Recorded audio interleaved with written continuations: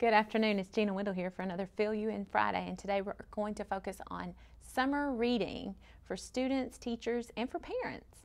One thing I wanted to point out to you right away is a great website that we have linked to our website here at the department. We're also going to link it in the comments. If you go to our Summer Learning Challenge page and scroll down, you can click on Find a Book, and it's going to take you to this site.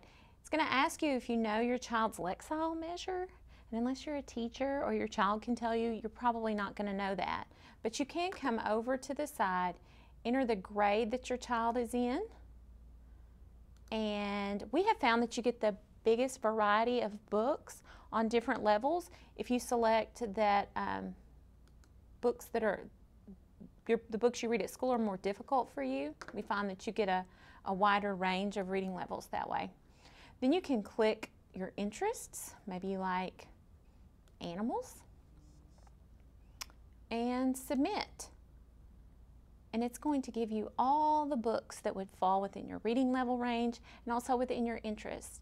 And another great feature of this is that it can be linked to your local library, your local public library, so that you can find out if these books are available there.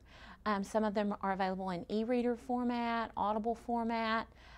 Some schools across the state even have summer reading hours on their campus where you can go and check out books, and there's always the bookmobile as well. So we want to make sure that students are continuing to read and learn this summer and avoid the summer slide. We encourage you to read these books with your children. Ask them about their favorite characters. Ask them what they would have done differently. Ask them what was their favorite part. Engage them in a culture of reading. So that they continue to grow and develop over the summer and enter their next grade level fully prepared to take on the challenges of that academic year. Now, for all of you teachers out there, we have a special giveaway today, and it has to do with reading. If you attended the Teach Arkansas Lecture Series last month, you were able to hear Sydney Chafee talk about this book, Culturally Responsive Teaching in the Brain, and we're giving away 10 copies of this book to teachers. All you have to do is comment with why you would like to read this book. What culturally responsive teaching strategies would you like to learn more about, or are you excited to implement in your classroom for the upcoming year?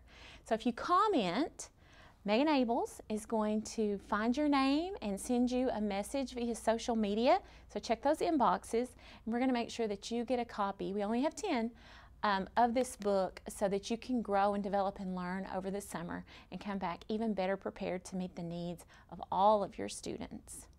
So